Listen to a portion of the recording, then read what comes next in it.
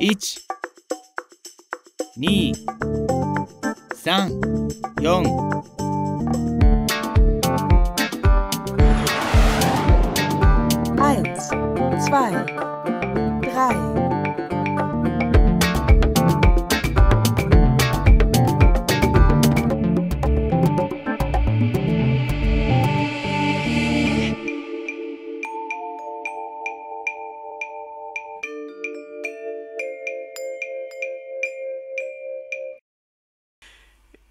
We're working on plans and elevations at the moment, and in the last video I showed you how I went about creating this plan in Illustrator, a simple plan of a building.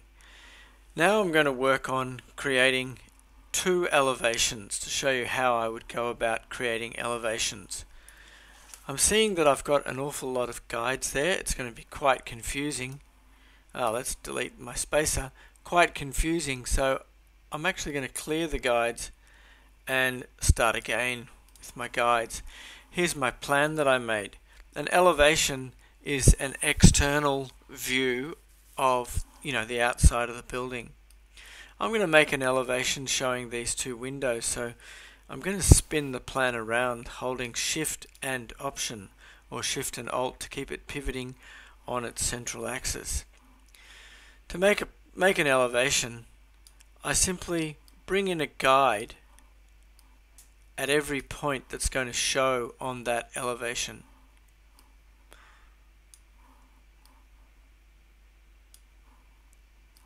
So here I have every point set out. Actually, I'm missing two. I'm missing the hip line on the gable. That should be everything I need there to look at it this way. I'm going to have to perform one little calculation. We know that I'm going to say that the height of the building is, well, let's make it a regular ceiling height, 2700. So let's go 2700 divided by 50. I'm still working at a scale of 50 equals 54. So I'm going to make myself a rectangle 54 high. I don't really know the length at the moment, so I don't really mind as long as it is 54 high. Let's position that in the right place. Position this end on the guide. Let's give it a black stroke and a fill of nothing. The stroke is far too thick. Let's come back to 0.5 of a point wide. Okay, my elevation's going to be in there. Now, if we want, we could start doing the roof. Just drawing a line across here. I don't know the height of the roof, but I do know that my roof gables run at 45 degrees, so I'm not going to do that. That's far too high. As I said, I don't know the pitch of the roof, but I'm just going to guesstimate now. Let's go around about 30 degrees will do me there. So I'm going to go up from the same direction, letting the smart guide tell me when I'm in the right place. And I've now created my roof form. Really all I've got left to do now is work on the windows that I need to show. My windows go floor to ceiling, so I'm creating another rectangle here at the width, because you can see from the guides, you can see that I'm working directly under that. I need to copy this rectangle and I need to paste it in place so that I can make a window frame. So Command C or Control C, and then Edit Paste in Place, which is Shift Command V, and I now have a copy of that. If I hold Shift Option, I can drag that in. Actually, I'll do that slightly differently. I need to make this a frame of 50 millimeters, which is actually 1 millimeter thick in scale of 1 to 50. So what I need to do is bring this rectangle in 2 millimeters all the way around it. So I have a height a width of 20.108, so I'm going to go 18, and I have a height of 54, so I'm going to go 52. I'm going to make sure that the center point is pressed, and I've now brought that in. So there's my window and its frame. I'm going to group that, and I'm just going to copy it into its new location. That's all I need to do. In my elevation, we simply see this as a wall. We don't see that indent behind there. If my north was running up the page, this would be the south elevation. So that's how I go about making an elevation. Let me show you how to do another one. Let's make this elevation. I simply spin the plan around, put it in a new position. I'm going to clear those guides again for you because it's still confusing. Clear the guides, and I bring in a new set of guides.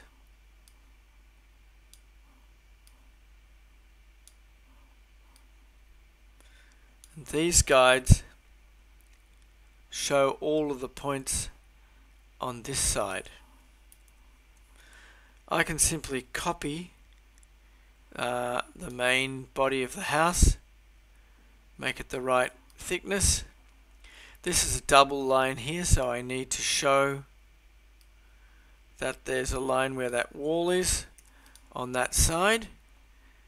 Lastly, I need to bring in the roof, so create some more guides. I know that the roof comes into the center, so let's create a guide for that.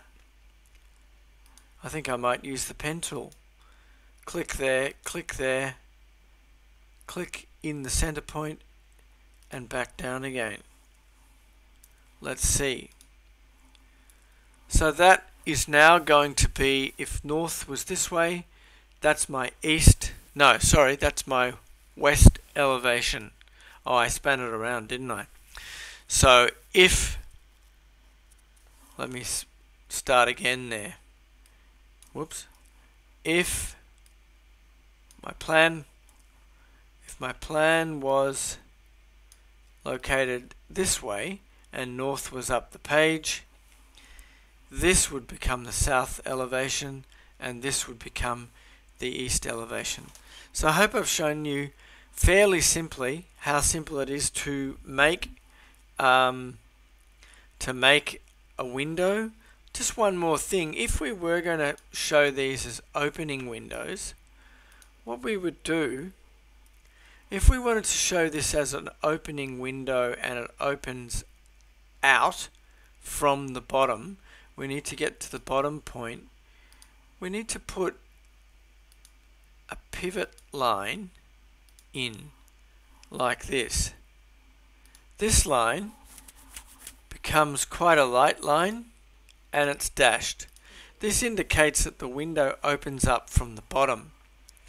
If this had been a door, I do the same thing here, and this will again show how, sorry about that, this will then show me how the door swings. So the line goes from the hinged side to the handle side. We again bring that in as a fine dashed line. This indicates that the door would open, the hinges would be on the left and the door would open from the right. Use those on all doors and all windows in elevation, including cupboard doors in kitchen joinery. I hope that's been informative for you to find out how you can do elevations pretty simply and pretty quickly from a plan, as long as you maintain the scale that you're working on, and my scale was 1:50.